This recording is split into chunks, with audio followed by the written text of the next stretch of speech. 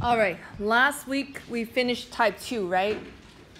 So we said to apply L'Hopital's rule, there are, you have to make sure that you get a 0 over 0 or infinity over infinity, right? So that's the only way you can use L'Hopital's rule.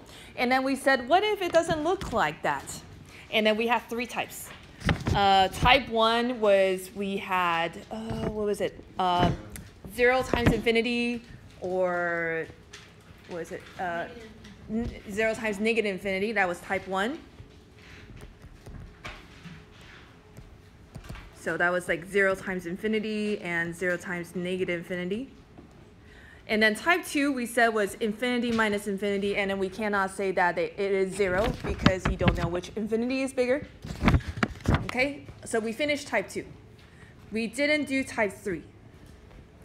Type 3 is something to a power, so like 0 to a 0, or infinity to 0, or 1 to the infinity, so something to a power. Oh, so that's why we don't figure out the homework. Yes, that's why you couldn't do the homework. Okay. All right. That's how we were teaching about. No, I didn't teach you yet. Okay, so that's the third type.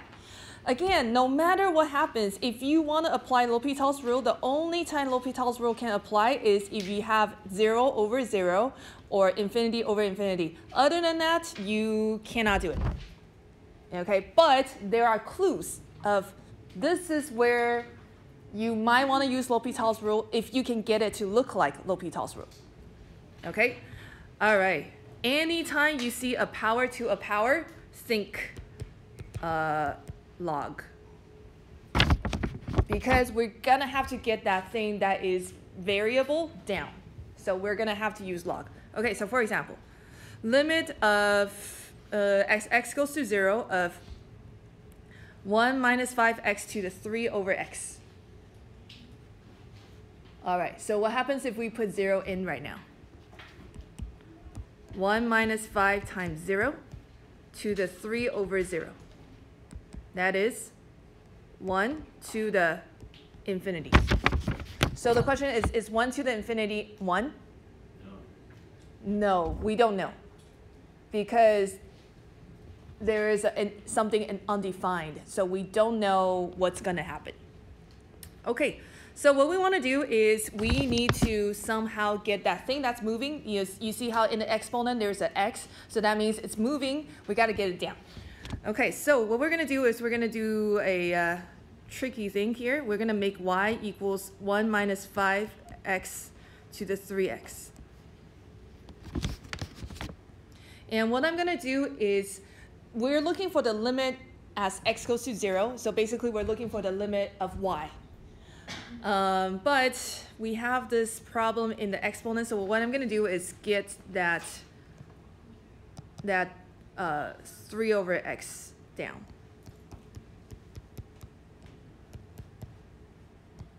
Okay, anytime you apply log, remember you can move the exponent down as the coefficient.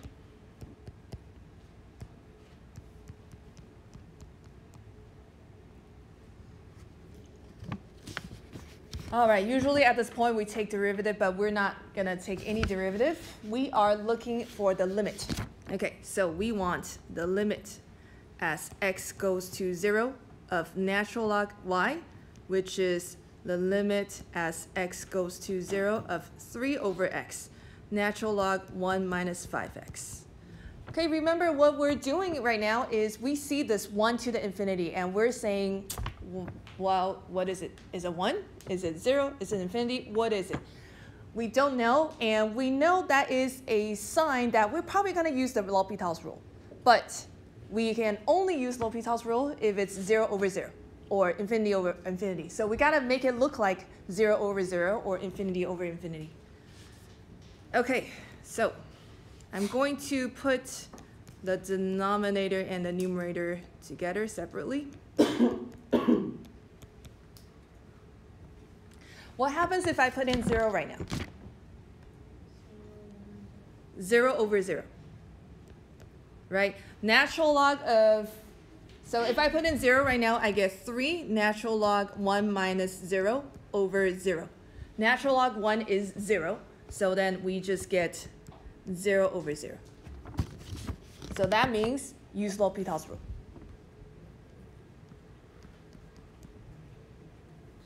Okay, how do I use L'Hopital's rule? Don't remember.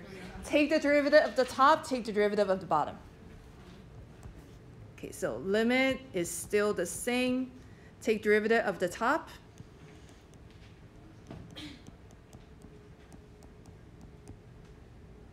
Okay, so 3 times the derivative of natural log is 1 over whatever that is. Do a chain rule, so multiply by -5. It's kind of coming back. No. That's -5, right? -5, yeah. Derivative of the bottom, just 1. So this is just limit as x goes to 0 of -15 over 1 minus 5x. All right, now let's put in 0.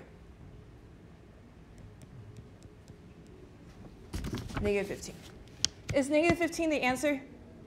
No. Remember, what did we just find? The limit of log y. We want the limit of y, right? We changed the problem so it's easier to do, but we don't want the limit of y, natural log y. We want the limit of y. So this is the limit of natural log y. So how do I just find y? Yeah, so raise both sides by e. So net limit as x goes to 0 of y is e to the -15. So that's why those E appear.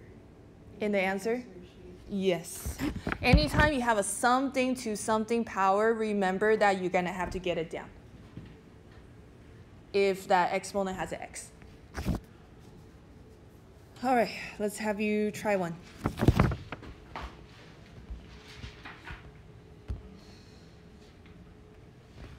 Limit as x goes to infinity of x to the e to the -x.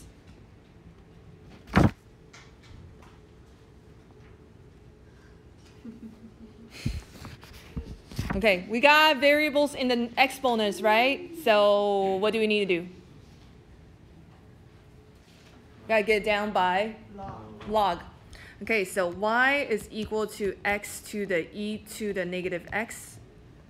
So we gotta take natural log on both sides. All right, what comes down? That's the question. Which part comes down as the coefficient? Good, e to the -x. Okay, remember we still want the limit. So limit as x goes to infinity of natural log y is equal to limit as x goes to infinity of e to the -x natural log x. Remember, we want to get it to look like L'Hopital's rule, which means we need to have a numerator over a denominator. I have 2 things multiplied together right now, so that's not going to work. How do I get it to look like a quotient question? Yeah. So this is limit as x goes to infinity of natural log x over e to the x. Hello. You're next to Rachel. Okay, now, if I put in infinity right now, what do I get? Huh? Infinity over infinity. Okay, so what does that mean?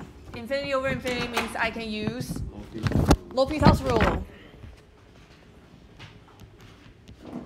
All right, L'Hopital's rule says take the derivative of the top, take the derivative of the bottom.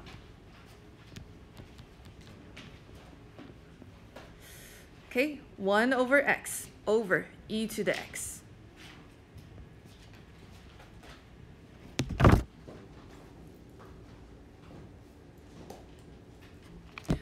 Okay, now plug in infinity. 1 over infinity over e to the infinity. 1 over infinity is what? 0. E to the infinity is? Infinity, what is that? 0.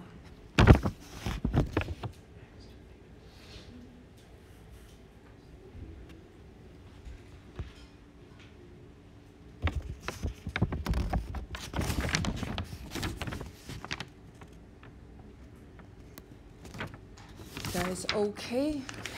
Yes. Yes, question. After that. Hold on. Jessica. You need to go back to. Oh, I'm sorry. Why? Darn it. I knew I forgot something. Natural log y is 0. So we want e to the 0. So limit as x goes to infinity of y is 1.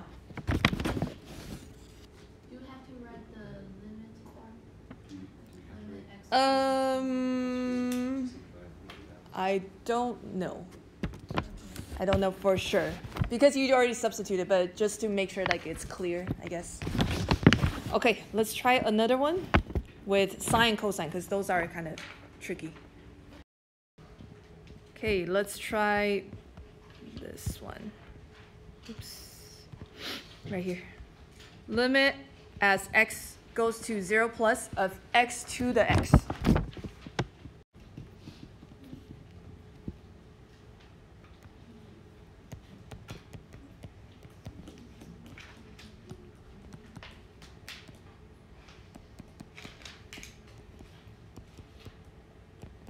Okay, so I'm gonna help you out a little bit. If you plug in 0 right now, what's gonna happen? 0 times infinity, right? So that is not the indeterminate form for L'Hopital's rule. How do we change it into like a 0 over 0 or infinity over infinity? We're gonna have to bring that x down. Right? Yeah, we're gonna have to bring that x down. So kind of look at the previous notes. We said, oh, when we have a 0 times infinity, what do we do to make it look like a quotient? That was like a type 1, I think. So what we're gonna do is change this like that. Now we force it to look like infinity over infinity. Okay, now apply L'Hopital's rule. Okay, let me know when you're done. Apply L'Hopital's rule. Please make sure you keep the limit sign on there. So this is 1 over x over negative 1 over x squared. If you just plug in 0 right now, you're gonna forever get infinity over infinity. You know, you can keep taking the L'Hopital's rule forever and never get to anywhere. So what you want to do is simplify this. Okay, plug in 0, which is 0. So now limit as x goes to 0 plus of natural log y is equal to 0. So that means the limit as x goes to 0 plus of y is just 1.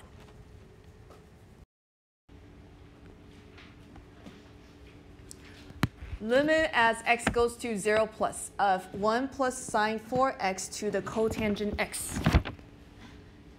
That sounds crazy, but let's just plug it in and see what happens. Oh, or let you copy down the question first.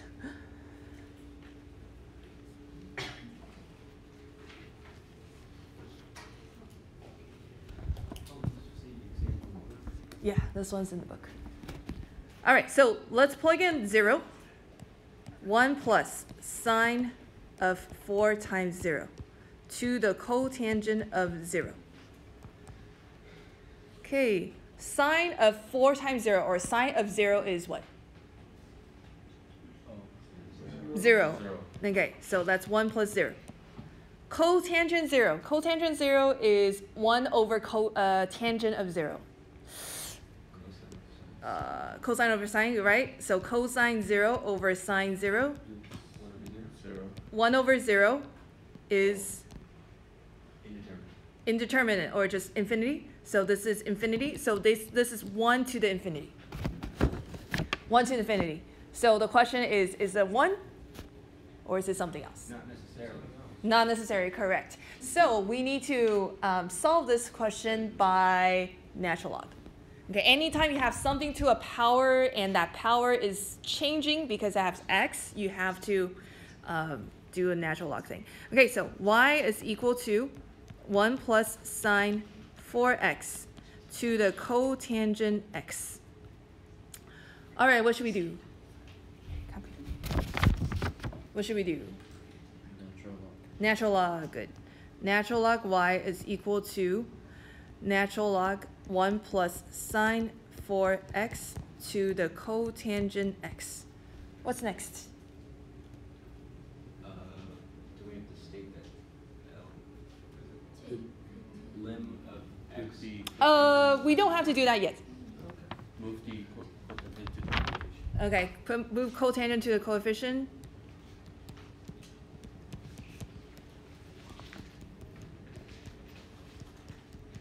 All right, next, we want the limit. So limit as x goes to 0 plus of natural log y is equal to limit as x goes to 0 plus of cotangent x natural log 1 plus sine 4x.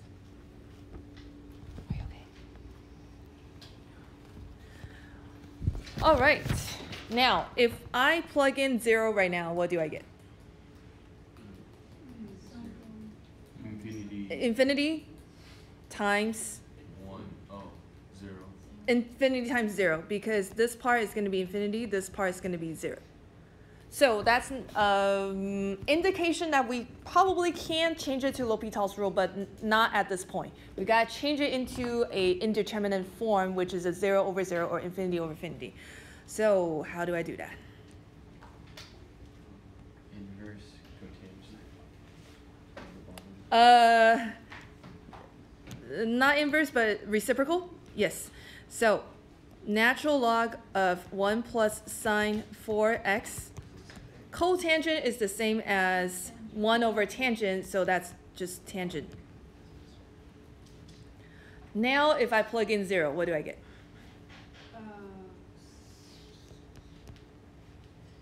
Still L'Hopital's rule. Before I do that, I have to prove that I can use L'Hopital's rule. So if I plug in 0, what do I get? 0 over 0. Okay, now use L'Hopital's rule. Okay, take the derivative of the top, take the derivative of the bottom. So go ahead and do that. Right, so L'Hopital's rule. Okay, 1 over 1 plus sine 4x times cosine 4x times 4 over secant square x. Okay, now before you try to simplify anything, just plug in 0 and just try it. If everything clears out, then you're good. You really don't need to do anything else. So go ahead and plug in 0 and see what the limit is. All right, so let's plug in 0. 1 over 1 plus sine of 4 times 0 of cosine 4 times 0 times 4 over secant square of 0. Okay, anytime you have a cosine or secant of 0, it's just 1. So this is 1 over 1 times 4 over 1. So that's just 4. But we're not done. Limit as x goes to 0 plus of natural log y is 4. So what is the limit as x goes to 0 plus of just y? E to the 4th.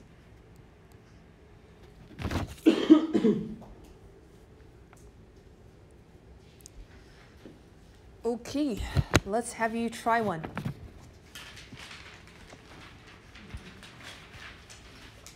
This one. Okay, everybody come back. Y equals sine x to the tangent x. Take natural log of both sides. Tangent x, natural log sine x. Okay, I want the limit as x goes to 0 of natural log y, which is the limit as x goes to 0 of tangent x, natural log sine x. Okay, so if I plug in 0 right now, I am just going to get 0 times infinity. So that is not an indeterminate form for L'Hopital's rule, so I need to do something to make it look like that. So I am going to change this to natural log sine x over cotangent x. This will give me infinity over infinity. So that is good. I can apply L'Hopital's rule. Remember, if you don't get it to look like L'Hopital's rule, don't use L'Hopital's rule. You're going to get yourself into a lot of problems. Okay, now take derivative. So that is limit as x goes to 0 of 1 over sine times cosine over negative secant square x. Okay, now plug in, well, let's clean this up a little bit. Oh wait, it's not secant. It's cosecant. Sorry. Okay, so this is cosine over sine times secant, that's so negative sine squared. Cancel, cancel. That is limit as x goes to 0 of negative sine cosine. So then plug in 0, you just get 0.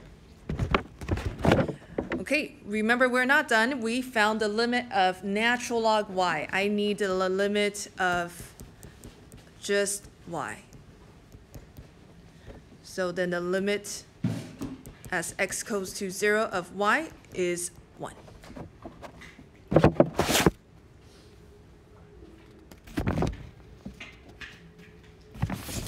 Okay, let's do one more.